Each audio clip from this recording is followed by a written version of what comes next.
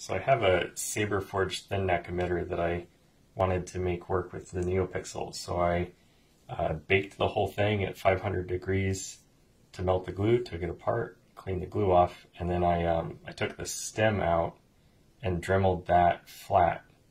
I made a custom NeoPixel connector, so it took up less room than the standard ones that the custom saber shop sells.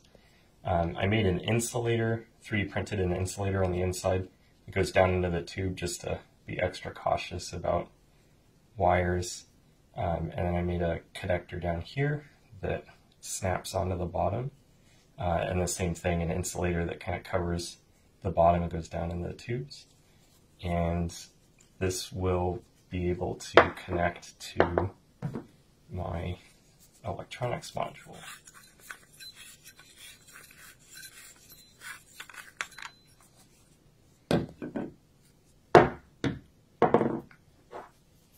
So I put the thin neck adapter on.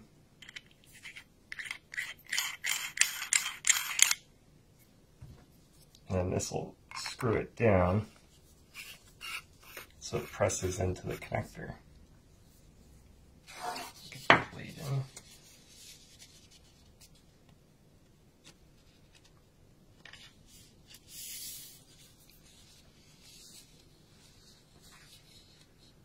It is a little, without this stem, it's not as stable, and with the shallow blade depth, definitely for show or light dueling, but nothing very heavy.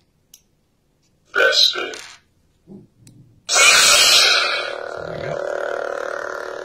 This is saber forged ASP emitter with the NeoPixel.